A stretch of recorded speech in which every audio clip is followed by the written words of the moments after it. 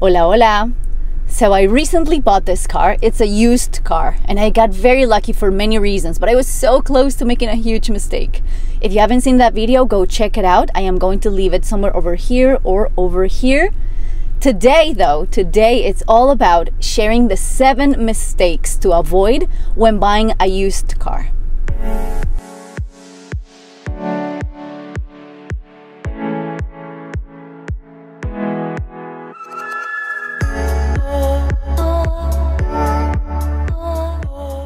Check this out. Ta-da!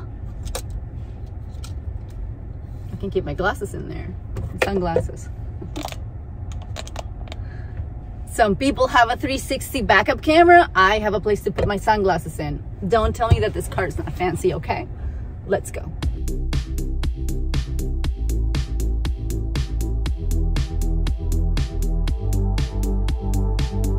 Right now I'm looking for a place to park because it's pretty chilly out there and I am not getting out of this car anytime soon.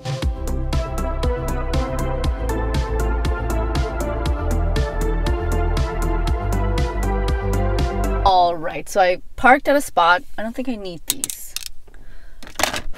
I think it's nice and bright in here. Is it too bright? A little too bright.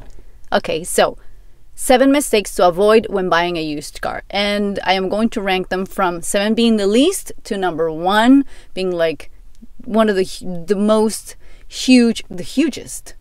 Is that even a word? I'm gonna need hello accent for this. Hugest, the biggest mistake to make.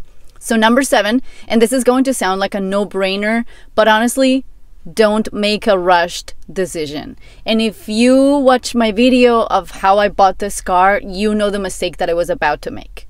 There's absolutely no way you're not going to make a rush decision and regret it later.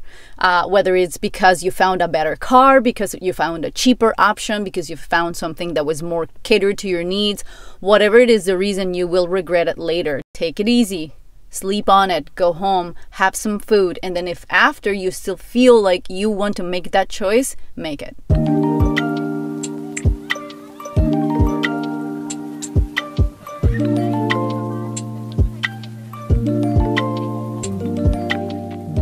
Number 6, choosing a car because of luxury trim. And what do I mean by that? So the trim of the car, and it's something that I learned thanks to my friend Paula. Paula, if you're watching this, I thank you so much for taking the time. She took, honestly, like she was on the phone with me for 1 hour explaining so many things to me that I had never heard before. Things that I needed to know before buying a car. So honestly, Paula, if you're watching this, I will be forever grateful. So one of the things that we need to consider when buying a car, not that necessarily you need to consider it, but one thing that is good to know is the trim.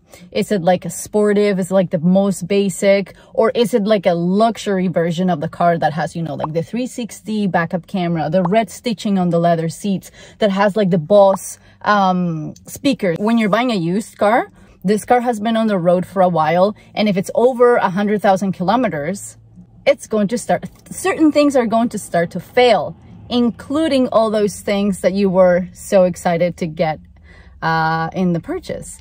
So the more accessories that it has, the more things that will break and the more things you'll have to fix in the long run.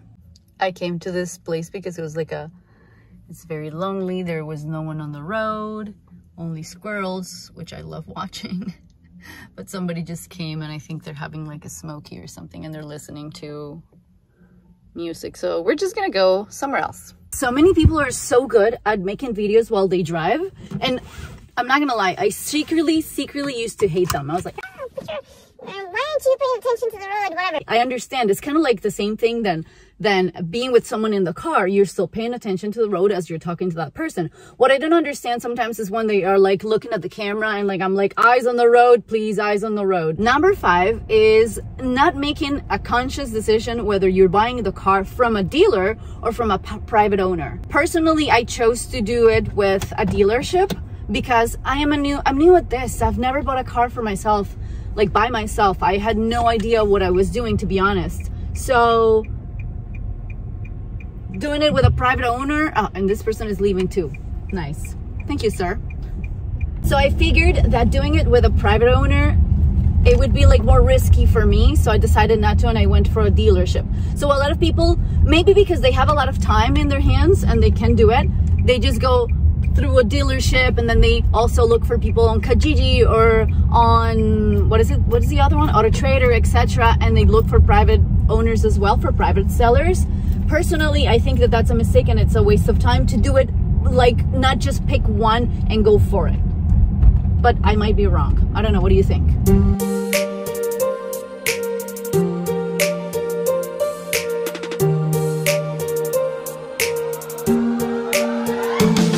I think I found us a spot.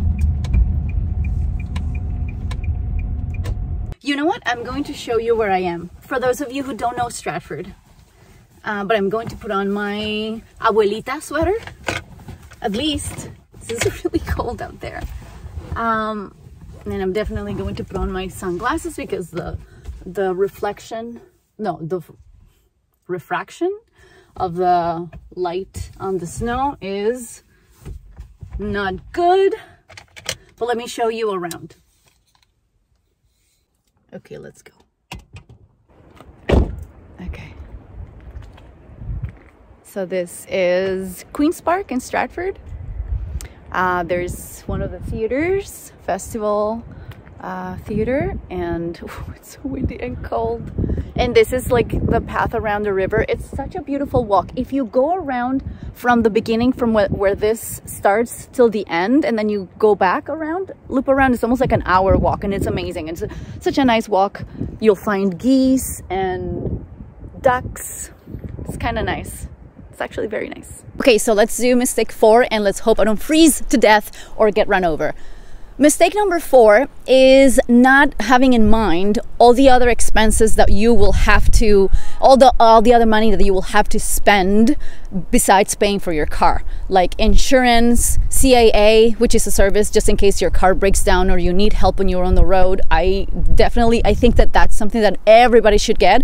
So there are other expenses that you need to bear in mind, and a lot of people kind of don't think about it. I honestly, I kind of had an idea of it, but I didn't know how much money it would actually be. And once I started, like, you know, making my budget, I was like, I am going way over my budget for this month. But you know what? It's things that you have to do. And if you're going to have a car, you definitely need to bear that in mind. The extra expenses that you know nothing about.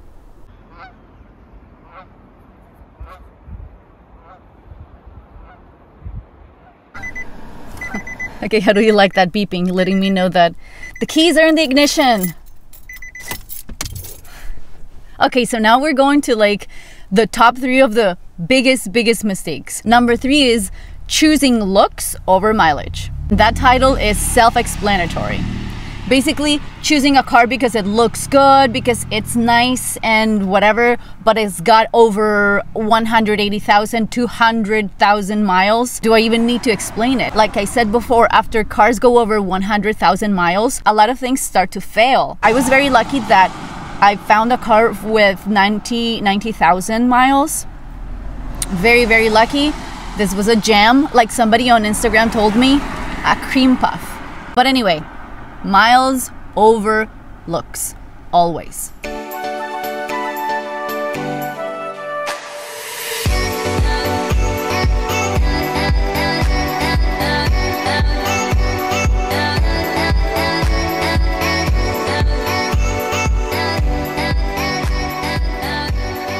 At number 2, we have a really important one. And I'm going to leave on my abuelita sweater because it's nice and cozy.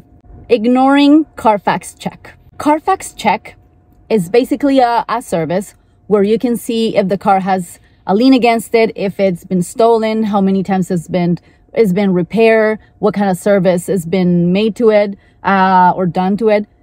You can see where it was manufactured, how many owners it's got, if it's been in an accident or not. And even though not all accidents need to be reported, you still need to check Carfax. Don't forget about it. If you live in Canada, it's very important. I don't know if this service exists everywhere, but Carfax check is something that you need to check before buying a used car.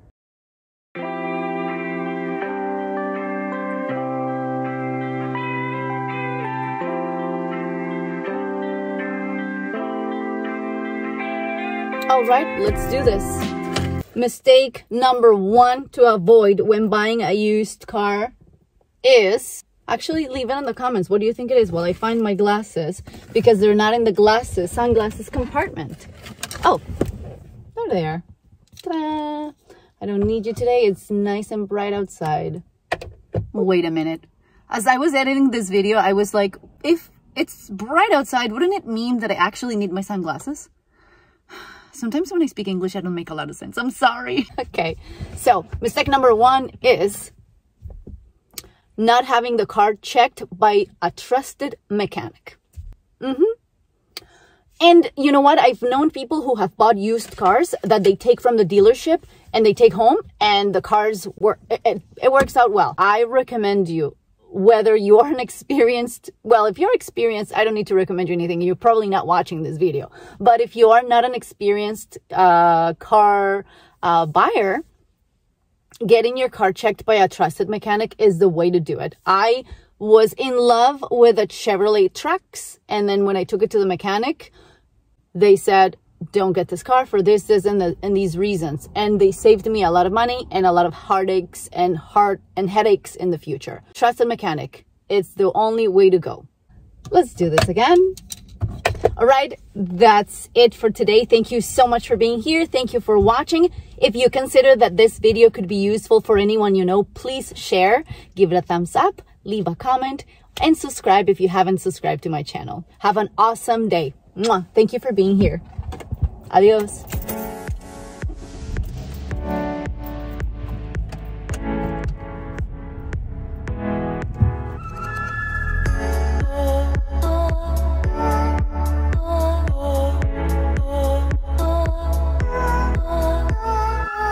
And now I'll have to prepare for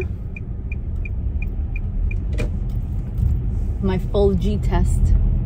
I'm excited. Wish me luck.